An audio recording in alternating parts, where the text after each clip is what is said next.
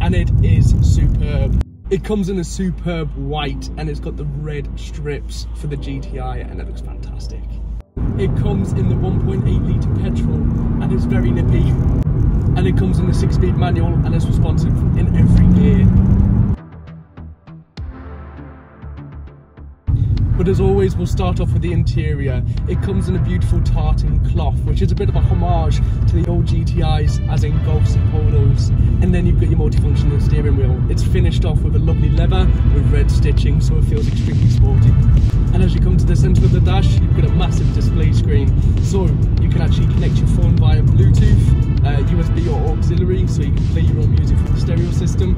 Or you can go for the conventional radio, which has digital FM and AM, so there's not a station you can't tune in. Driving the GTI is extremely fun. You feel like you're in a go-kart.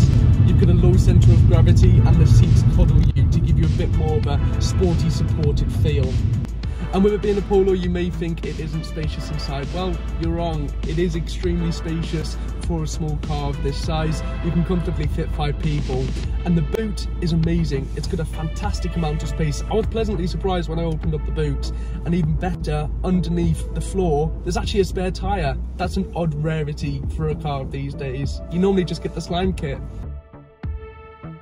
I've driven Cooper S's, I've driven 140i's, Golf GTI's, but this, it feels different, in a good way. It feels more like a driver's car.